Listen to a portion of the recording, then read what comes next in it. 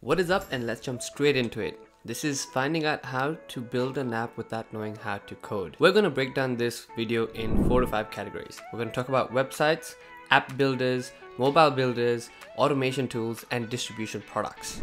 With that being said, let's kick off with websites. One of the best no-code tools in the market for you to go into to build a website from scratch that does not look templatized is Webflow. Now, Webflow is not like a Wix or any other drag and drop website builder out there. It's technically a little more advanced and it offers you that non-templatized approach. A website built on Webflow does not look like a yucky Wix website. No offense to Wix, Wix is fantastic, but they're built for the uber beginner audience. If you want to separate yourself out from the rest of the world, you want to check out Webflow and how they've gone ahead and done their particular product. Now, it does require a bit of CSS knowledge, but honestly, that's going to be a key differentiator. If you understand a bit of CSS, that will help you and let you go a long way. They've got great documentation.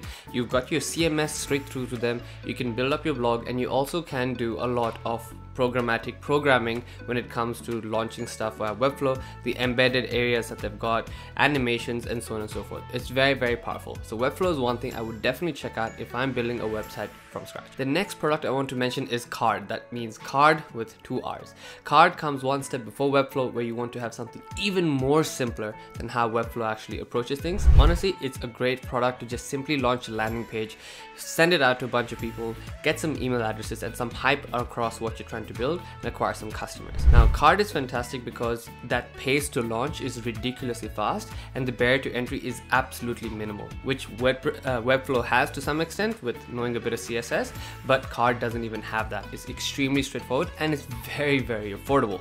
Sweet. So that's something I would expect you to check out if you're going into the no-code environment. Now, the other thing for us to look into is Notion. Now, Notion is a weird one. I don't know where to exactly put it. Notion does everything for a startup. It's a project management tool, a calendar management tool. It is a to-do list application. It's a collaborative, but what we've seen a lot of people use Notion for these days is actually to build their websites. You can combine Notion with a product called Super, well, that lets you go ahead and lets you take a Notion URL and map it to a custom domain. Maybe your domain's called bananas.com. You can actually have banana.com load a Notion page and look and feel just like a website based upon how good you are with Notion templating. Notion does not need any code. It's pretty much just like a very nice Evernote. So how do you go ahead and do that? Read the different documentations out there, look at other websites that are using super.so, I think so that's what it's called, and it will really help you build a fantastic no-code website using a to-do list. It's fantastic, it's incredible, and it's honestly free, so why not check it out? Now, you might be thinking, okay, these website builders are fantastic, but I want to have a space for my members. Maybe I want to restrict access to certain pages that only paid users have access to, or it's a course or something of that sort. No worries at all, I've got a no-code tool for you just for that. It's called Memberspace. Go check out Memberspace. It integrates with almost everything from Wix to WordPress to Webflow to, I don't know if they do Card, but they do a lot of integrations, Weebly as well, and it's a fantastic way for you to pretty much add payments, gateways, memberships, and so on and so forth into your website without writing a single line of code. Very powerful, really cool product. Again, check them out, Memberspace. The last thing that has to come with websites is called Buy Me a Coffee. Very innovative product, very smart and sneaky, started 4 years ago. It's a simple no-code way for you to add like a little button that is a sponsorship or donation button you can add to your website where people can essentially support you, buy you a virtual coffee for $5 and pay you. We've seen a lot of successful people do it through their newsletters, through their websites whenever they built like a donation page. So it works really, really well. So check out Buy Me a Coffee. It's a fantastic product as well to add to your portfolio of no-code. Now we're going to go into the big one. We're going to be talking about app builders. App builders are a fantastic place for it to be if you're trying to build a mobile application or web application without having any code at all. So it's a big space, but let's talk about the key contenders, the ones that are doing really, really well for themselves. The first one, and probably the most important one that you look at, is Bubble, which is the biggest one in the market. They've been around for the longest time. You can pretty much build an iOS, Android, and web application using just their tool. The innovative part about Bubble compared to the other ones I'm going to mention soon is Bubble actually lets you even handle the front-end and back-end management, a great user management tool, and it lets you launch some pretty nice iOS and Android applications. You can launch pretty much a Facebook equivalent or an Airbnb equivalent very soon. So Bubble's something for you to look at. Do note that Bubble does need a bit of experience to get really good at it, but Bubble is by far the most powerful one of all the app code tool builders out there. So bubble.io, if I remember correctly. Now, direct competition to Bubble is Adalo, that launched a couple of years ago, well after Bubble did. But the reason why Adalo's absolutely taken off and gone off the market is because Adalo's got a very simple user experience. Now, Adalo, as recording this video, is focused more towards iOS and Android apps predominantly, not web applications, but their experience layer is only growing and becoming much better.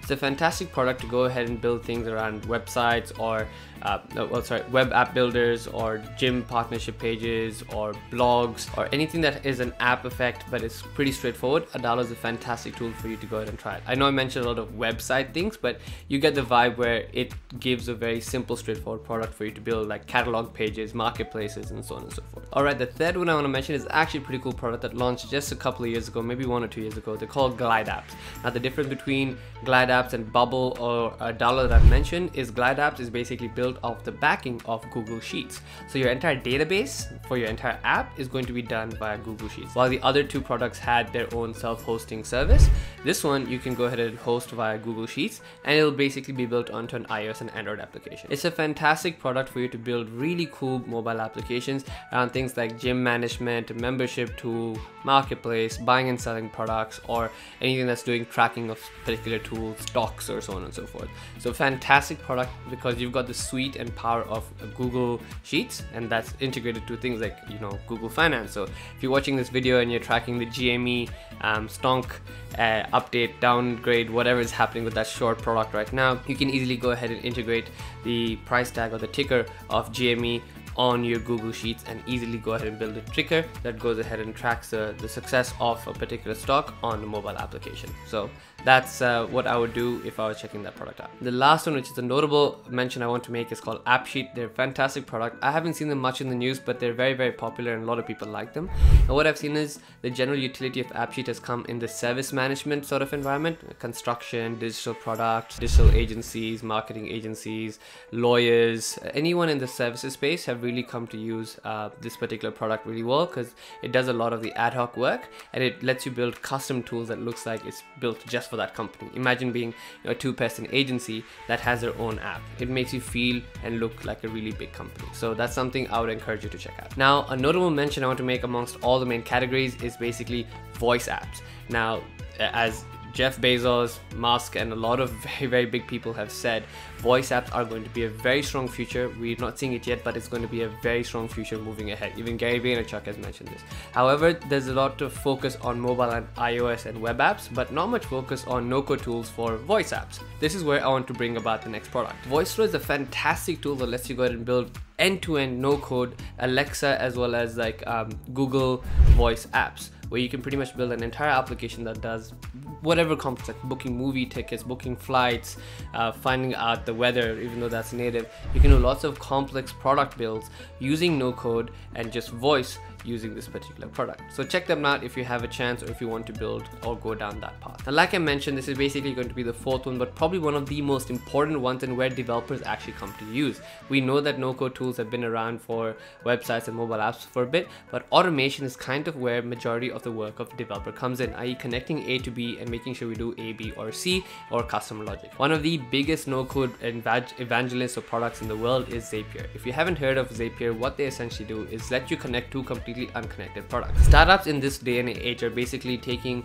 utility problems that everyday person faces and essentially combine 6 or 7 services that tentatively are not meant to talk, but make them talk and essentially give you output.